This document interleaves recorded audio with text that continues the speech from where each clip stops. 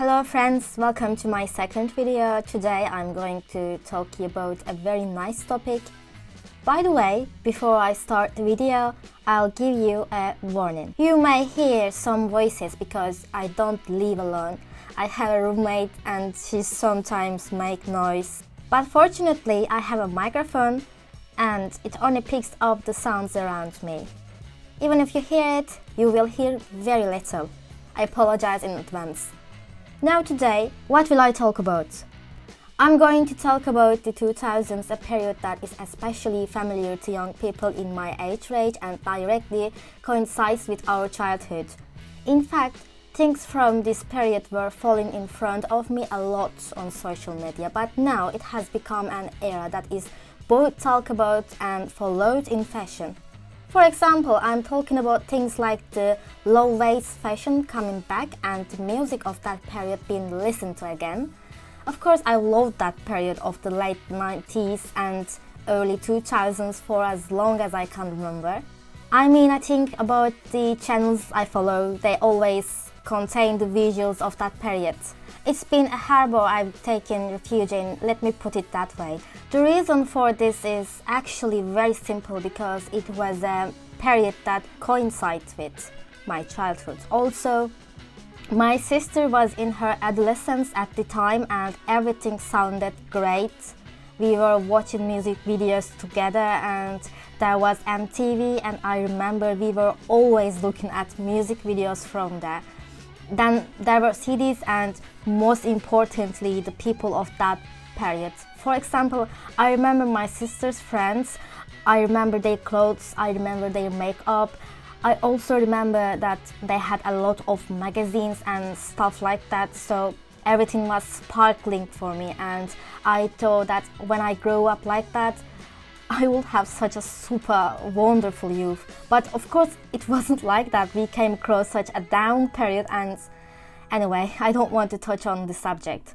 After all, I come here to get out of reality and produce something. And let's say I wanted to get out of the spotlight a little bit, reminisce about the good times and learn a little bit. I really want to get out of my head, so this is a place where I take refuge. Let me continue now. It's very easy to access the visuals of that period, you know the ones. What did that era have? For example, there was a Walkman, there were CDs, there was MSN, and people of my age, 1970s and 1960s, have already grown up in that period. Also, for example, people create nostalgia selections on social media. I see this very often. And there has been a vintage nostalgia fashion for a long time. For example, we started to know the makeup trends in the 2000s, such as bright blue, thin eyebrows, zigzag hair separations, and we even remember them very badly. Content producers who are already interested in makeup also repeat these periods from time to time and produce them as content. In this video, I wanted to answer questions such as: why did we feel that way? Why did people express themselves that way at that time? With more historical realities in a more intellectual process. Anyway, this is "Those times were great. We live like a shitty youth." This is 2000s Turkey, the times of secularism, everything was great. We all know this speech, don't we? For example, I'm addicted to them. But I wondered on which ground it sits in the academic perspective, and I wanted to learn the objective source of these feelings. I will give you the titles of the topics I will talk about more or less like this now. Look now: globalization, millennium, postmodernism, neoliberalism, modern man becoming lonely in the new social order, new metal. If I were writing a thesis on this subject, I would probably title it "An Evolution of the Problems of the Postmodern Man Who Has Become More and More Lonely in the Crowds That Emerged in the Context of Globalization in the Late 90s and Early 2000s within the context of New Metal Clips." Now, believe me, I searched for many titles similar to this, but I did not come across an academic study directly on this subject. Since I'm a person who works 9 to 6, my time is very limited. Guys, and I had to read hundreds of sources, select the information with tweezers and synthesis them, and I can't say that I actually made super readings on this point. I had to add a little bit of my own interpretation. So if you are an expert in the subject and I have a wrong transfer, I really apologize. In fact, write in the comments below so that I will learn it. It will be good for me too. The sources I read were generally on the concept of generalization, and I have done research on the identity of modern people related to globalization at the end of the 80s. Apart from that, I already have the series and clips of that period in my visual memory. I generally listen to music of that period. When I thought about it, these studies I read were quite parallel to them. Actually, I started from this. There is always a similar undertone in the clips of that period. There is a young man, for example, he stands in front of the crowd. Of course, that crowd is usually white-collar people who are in an incredible hurry, running from one place to another, and no one notices this man. The stage colors are in such blue, grey, green tones. Just the technology of that period, a new era. Oh my god, we've entered the new millennium style colors. If you remember, the colors of the films were always like that and very pessimistic. The Matrix is like that. They always reminded me of a lonely person in a crowd. It reminded me of someone who doesn't know where to put himself. When I looked at the lyrics, I realized that this is what they were describing. These discourses have been around since the 90s, especially in Radiohead's Freaks Out and No Surprises songs. There is always a criticism of the society and the fact that we are all soulless, that governments don't speak for us, that we work in jobs we don't like, the depression that comes with that. We all know this feeling more or less. It pushes the person directly into this existential crisis. Who am I? Who is society? What are so many people running around for? Why do we feel lonely when so many people live together? In fact, the fact that we engage in such questioning stems from the atmosphere of this period, guys. The agenda at the end of the 80s was globalization. Some sociologists say that globalization has a long history. Some sociologists say that it is a brand new historical reality, but this does not concern us. What concerns us is how it affects us. In general terms, this is a situation related to the social structures that have emerged from two wars and are just beginning to take shape. It's about the establishment of social state systems and the masses that define themselves in this direction. Of course, there are concepts that we need to define. What's the social state? What's social identity? We need to know what it means, otherwise it would be a very rote. That is, these words we speak, which are words that we use very often, even in everyday life. There are many technical problems that we can experience in the public, such as illness, old age, healthcare, work accidents, or unemployment and employment problems. There needs to be a structure that will personally deal with this. This is a very natural thing, but before modernism, there was no specific structure and system for this. There are families and voluntary organizations, that's all. They intervene in problems. For example, the first legal practice for workers, concepts such as insurance, began in 1880. It takes shape between 1880 to 1945. The social security system develops between 1945 to 1975. The period after 75 is considered by sociologists as the crisis phase of the welfare state. This is related to the adoption of neoliberal policies in the world. If we talk about what neoliberalism is and how it causes globalization, or even summarize it, it's a structure based on individualism, based on personal initiatives rather than the state, and with an incredibly liberal let them do it mentality. It's actually a structure related to competition in the market and the economy. It also includes transnational organizations and agreements, and these agreements are more visible than statism. In other words, the state is pacific in the situation. After 1945, Roosevelt had the IMF established. Here, for example, we can talk about global thoughts. there is a supra-state situation here. Neoliberalism means reducing the budget allocated for unemployment, and for neoliberalism the unemployment means nothing. There are people for whom budgets are allocated in vain, who take up space in economic traffic in vain. There is Thatcher in the UK, for example, who directly cuts the budgets of these aids and social investments. She downsizes public enterprises. She reduces public expenditures. Now, instead of this state-father approach, there is something called individual and entrepreneurship and the free market. Of course, this doesn't mean that the nation-state, the social state, is completely disappearing. Of course, it still exists, but it is undergoing change. The world is also undergoing change because it's beginning to evolve into a consumer society. For example, the first members of the industrial society are either producers or soldiers, so it's categorized in this way on the basis of value. Now the society is a consumer society. We have evolved into this. We have evolved in this. What prepares this is neoliberalism and globalization. Yoruluyorum Allah'ım. There is also the aspect of this evolution that forms our culture of the life, social identity and identity before the state. I will come to the identity aspect in a moment, but first I will talk about how our culture of life has changed and how it has settled into a system based on consumption. The end of the 80s is a period of abundance in goods and services, right? Baudrillard mentions accumulation and multiplicity.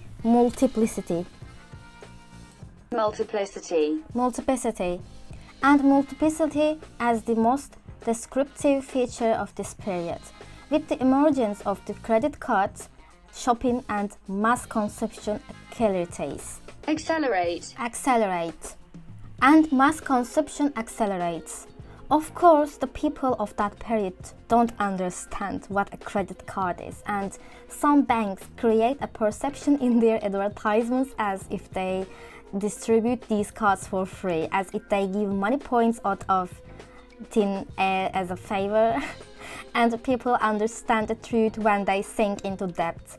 Maybe this sounds ridiculous to you, but we still have a feeling that when money is withdrawn from the card, as if the money is not going away, it is actually very normal and not ridiculous. I think it's very normal for people to have such a perception. Even today, it's a subject of humor.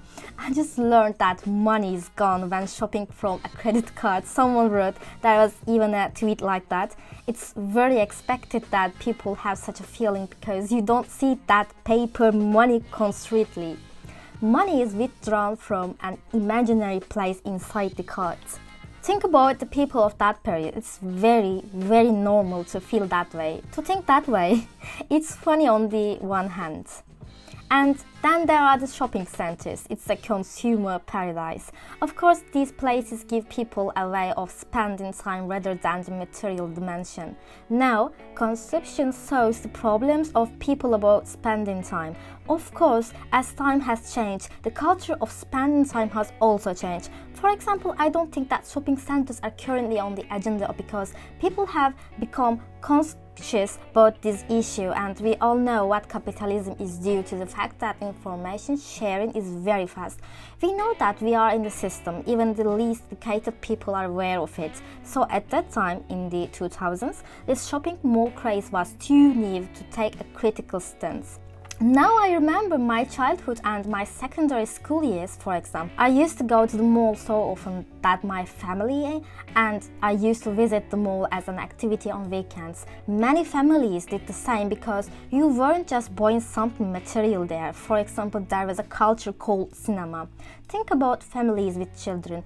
There are playgrounds and the spouses get rid of the problem of taking care of the child.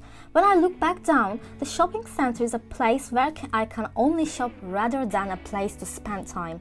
I think it even lost its meaning after online shopping. At least I don't remember going for 2 or 3 years.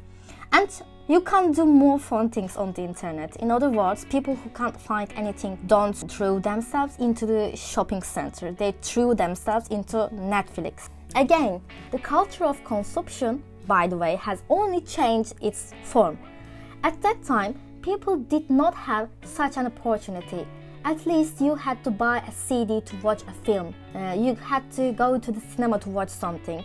This is a separate issue, by the way. Anyway, as a result, people have such a free time problem. The things that fuel this are actually things that define the culture of life. Very clearly, the people of that period were bombarded with a constant advertisement, a constant slogan bombardment, just like now. This bombardment was something new for that period because technology was needed to produce advertising items. Adobe programs are required so that you can prepare posters and cover all the streets. It used to be done by analog methods, but with the development of technology, this production became much more widespread and serialized. The content of the adverts was also aimed at creating a type of consumer who constantly wanted something. They made us want things that we never even thought of and whispered in our ears that we could reach it very easily by paying for it. Do you want to look as beautiful as that model? It's easy now. Use this product and you'll be super like her. And it's only this much money. Can you believe what they are promising? So people are addicted to it, of course. We constantly need to buy something, and on top of that, these also give us identity. Rather than a sense of satisfaction, there is an identity and a definition that we will have when we buy these products. When I say this, an easy description such as using the product of a very expensive brand and gaining prestige appears in my head, but it does not have to be so obvious and cartoonish. Let's simply say that I adopt a certain style, okay? I want to look like that, and there are accessories and clothes that I need to buy to look like that. These are already identities defined by companies. They know what to sell to whom. That's why there are clothes that look bohemian, feminine, or I don't know, grunge. Because they all have a buyer, and those buyers are already subconsciously feeding their perception of a certain identity when they get into that outfit. From here, I finally opened the door to the theory of identity. I was stressing about how to connect it. Finally, I caught a nice transition. I want to talk about identity construction theoretically. The things I will talk about here will be identity with modernism, identity with postmodernism, identity with globalization, identity with individual-society relationship, identity power, and identity relationship. Turkish dictionary defines identity as all of the signs, qualities, and characteristics that are specific to human being as a social being and all of the conditions that enable someone to be a certain person. We say human being as a social being because the formation of identity is based on the relationship between the individual and society. While the individual constructs society, society constructs the individual. This way of construction also changes periodically. For example, modernism. Modernism, which is based on Enlightenment period, becomes universal with the Industrial Revolution. In other words, in this process, second relations are added to people with traditional belongings with life in modern cities. A citizen's super identity is added. This super identity is a brand new thing that is constructed because before that, the individual only had an ethnic and cultural identity. He has an identity in this family environment with his relatives. Now, when we think about it in the most general dimension, friends, I'm saying this for the construction of identity, we are all human beings. So there is what we call the human dimension, the identity that the individual has about being human. We all have this identity. We are all human and our human needs are completely common. We are all hungry, we are cold, we want to be loved, etc. Then there are in-groups and out-groups. Our social group. We have a social identity in our class, at work, or as a fan of a team. And finally, there is our own self, the personal identity of the individual. Sociologists make this classification in the most general way. After all, the relationship between individuals directly affects our personal identity. How our environment perceives us, and as identity, how we interpret this perception. These scales also change over time. For example, as I said, with modernism, people are assigned a higher identity, and with postmodernism, the citizenship identity is being erased. Individualization is on the rise, and these super freedoms and the idea of let anyone do whatever they want don't have super results. For one thing, there is no reality determined by the state or ideology. There are no social classes, members of a certain ideology, nation identities. The national state identity is going with postmodernity. These are no longer in circulation and are replaced by universal identities. Of course, this creates an identity crisis in people. You define yourself according to the food you consume, your pets, the music you listen to, your reading culture, your clothes, your car. In fact, you define yourself according to your lifestyle. Whatever kind of life you have, the adjectives that make you who you are, the adjectives that define you are, the adjectives that define that life. Well, it's our consumption habits that determine our lifestyles. The centralization of consumption culture in people's lives is already one of the most fundamental negativities of globalization. Inequality in income distribution, the creation of social security, and the increasing impoverishment of third world countries are some of the other negativities. This change also affects societies of guys. It adds a unique psychological style to the period. People inevitably express that style. For example, the clips, lyrics and discourses of that period are actually the things I've been talking about from the very beginning. By the way, I can't pass without mentioning this. I've been really into Avrupa Yakası this period. This was the most popular sitcom series of the 2000s in Turkey. Guys, I don't know if you can find English subtitles, but I recommend you to watch it. When I watch it like this, I actually need to laugh, but I feel sad. On the one hand, seeing those periods of Turkey, I think Turkey's most beautiful years. The more I watch, the more I realize how much we have left behind. Apart from that, being exposed to the spirit of that period creates a very sweet feeling of nostalgia. For example, it was a period when most cultures in Turkey were just sprouting. Simply put, it was a time when alcohol and DJs were very popular. There is also a lot of talk about a new identity, the identity of the urban person. Fatosh, for example, constantly refers to this. She has definitions such as modern woman, modern working person.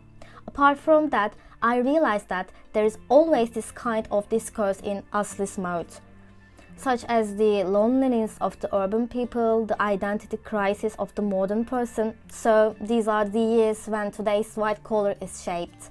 In Fight Club, the same things are told about being a slave to the system.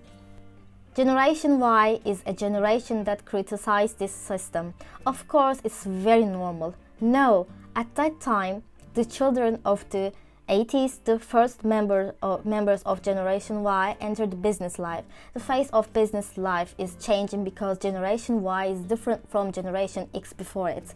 Let's talk a little bit about the concept of generation here. Sociologists define generation as the average time interval between the births of parents and their children. This concept of generation gains popularity with business administration because companies do this in order to determine and categorize consumption habits. Of course, this generation concept is much older concept. It was initiated by Auguste Comte in the 1830s. His studies show that what we call generation is a culture that's formed by being shaped by the environment and values surrounding it during the growing age. He says this in his studies. You know the phrase, "Okay, boomer," that we use most in our daily life. That phrase is a term belonging to this culture. For example, although we define the dinosaur generation by saying boomer, there is also before. For example, those born between 1900 to 1914 are called the Great Change Generation. 1914 to 1918 is referred to as the War Generation, 1918 to 1929 as the Hope Generation, 1929 to 1939 as the Depression Generation, and 1939 to 1945 as the War Generation. Of course, the economic consumer profiles of these generations are not as visible as other generations. In fact, the definitions start with boomer characteristic features. This is the segment born between 1950 and 1965, which we call boomer. It's a generation that recovers the population that decreased after the war and reproduce repeatedly. They are altruistic, workaholic, and obedient. These generations believe in hard work, for example. They are traditionalists, like the silent generation before them. The silent generation is a generation that prefers balance and order and is slow to adapt to technology. When we come to Generation X, this is the generation that comes after boomer, friends. It's also called the transition generation, post-boomers, shadow generation, or lost generation. This generation is people who grew up taking their own responsibilities at a young age. Members of this generation are also people who have developed today's technologies. And now I would like to move on the 2000s generation, which is the subject of our video. This is the generation born between 1980 and 2000, guys. Generation Y is a generation growing up with agendas such as terrorism, armed school raids, Iraq war, globalizing world, obesity, AIDS, internet, mobile phones. Imagine that these developments are in a very narrow range. I guess I'm the last member of this generation, although these years are a bit unbalanced. Some sources don't count after 96. Anyway, now the people around us who are 25 years old, 30 years old, 35 years old are friends from this generation. In short, people who lived the super times of the country, the generation that benefit from the blessing of the internet but spent their childhood on these streets and played arcade. They also have habits that are parallel to Generation Z.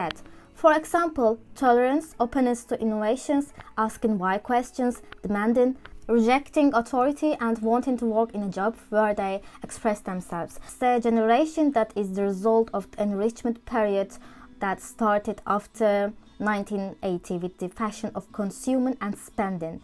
The generation that saw rock and coke is actually a generation that we can call rockers. Anyway, rock was the mainstream at that time. You know the famous 1993 in a concert? There was a group of people who are portrayed in the media as metal youth. The visual identity of the 90s and early 2000s youth was rock. There is a reason for this, of course. Why rock is perceived as a symbol of youth has a history. It dates back to the 50s, Elvis, Chuck Berry's rock and roll times. This is the foundation. When we come to the 1960s, Chuck Berry's period of imprisonment and Elvis' military service period caused him to lose his influence. In America, in these years, there was public protests, the Beat Generation, road culture, anti-war, hippies, and so on. Rock becomes something like the anthem of these groups. There are discourses against racism and war in America, and this audience listens to rock. The very first form of rock like this, names like the Rolling Stones, the Animals, Pink Floyd, the Doors, Bob Dylan. Also in England, rock and roll is changing its face, and the Beatles become the pioneers of this new phase of rock music. When the Friends came to America in '64, that year marked a very important turning point for rock music. Rock, which was the primary means of opposition to the system during the Woodstock period, is now becoming a concert culture. Especially the Vietnam War triggered the protest behavior of this mass incredibly. You know how we say sex, drugs, rock and roll, that's where it comes from. As they pass and technology advances, issues such as environmental pollution, destruction of nature, nuclear weapons come to the agenda. periods when the ecological balance deteriorates. Rock music is not indifferent to this situation, and musicians reflect their feelings in their lyrics. Imagine that only 20 years have passed since the two world wars, and the fear of a new war is already making the masses enthusiastic. By the 70s, guys, rock becomes a fashion where such images are imitated. I'm talking about names like Led Zeppelin, Deep Purple, Rolling Stones, and people imitated the appearance of these people, so it's become more and more of a culture industry. The main profit of record companies is the albums of these bands. Nevertheless, rock does not change its structure of being the other and raising its voice. As for Turkey, the 90s were the years when rock music was on the rise, especially in 1993, MTV started broadcasting 24 hours a day on cable TV. Modern rock bars opened in Istanbul and rock magazines started publishing, which led to the golden age of rock. 93, the fact that giant names such as Metallica, Guns N' Roses, Bon Jovi and Scorpions took the stage at Inönü Stadium makes this period legendary, especially for us. The people of the period are also busy with a pessimistic individualism, and before the 80 Cup, people's grouping identity had such a political background, and when that righties leftist identity disappeared, people started to search for a different identity. Of course, this identity crisis is not unique to Turkish people. It's a period of globalization and the emergence of the virtual world. For example, in the songs of Radiohead, whose foundations were laid in the 80s, we always see concepts such as meeting, the new web, the uneasiness of the virtual world, the millennium. This is a band that the millennium generation has adopted a lot. It also influences the bands of the 2000s a lot. Coldplay is one of them, for example. There is a new metal hurricane in the world. There are bands like Linkin Park, Limp Bizkit, Nickelback, and their songs are constantly shown on MTV. Of course, we are also experiencing the golden age of Turkish rock music. Bands like Athena, Mor ve Ötesi, Duman are now releasing their second albums, in other words, mature albums.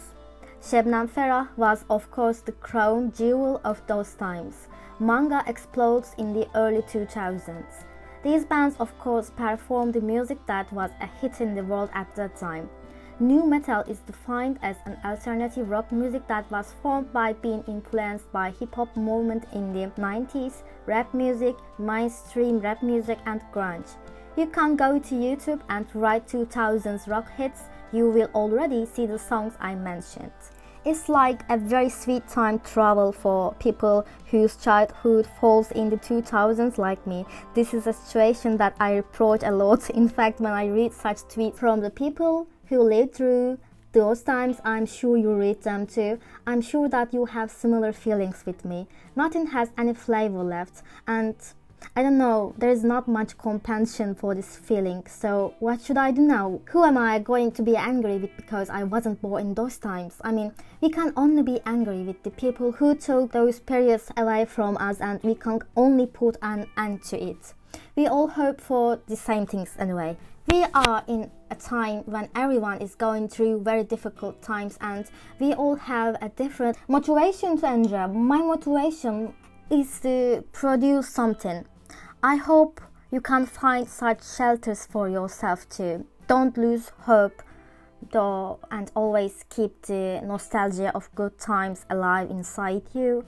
Love to everyone. In the meantime, I will put the research links of everything I have told below, and of course I will add the content I have been influenced by. I will also put the playlist on that YouTube. See you in the next video.